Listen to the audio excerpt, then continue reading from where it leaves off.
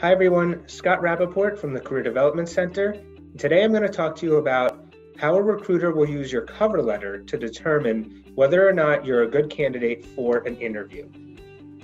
So the recruiter is going to make some decisions based on quite a few things, including your cover letter and your resume.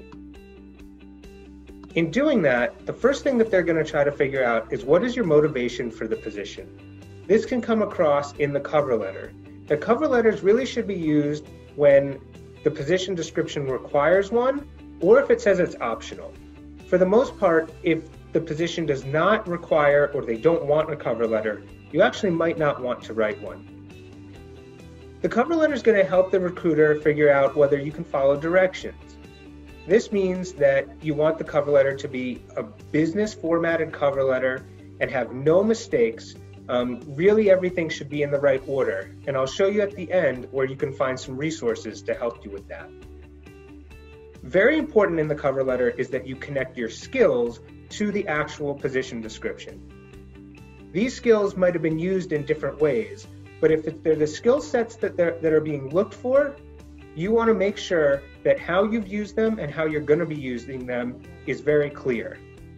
Finally, you want to sell yourself, making a statement that you're the right person for the position.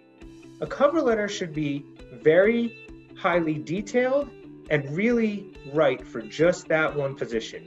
You're going to rewrite this every time you write a cover letter. We do have some great resources for you right on our website. All you have to do is go to sju.edu/careers to get to our website.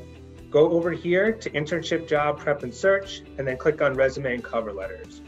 Once you get to that, by clicking on Cover Letters, it will take you to some examples, all sorts of good stuff that we have available for you. If you have any questions about cover letters, resumes, or anything related to your career, the best thing that you can do is make an appointment to meet with one of our counselors in the Career Development Center. Everything is being done virtually, and we are so happy to get to meet with you. We hope to see you soon.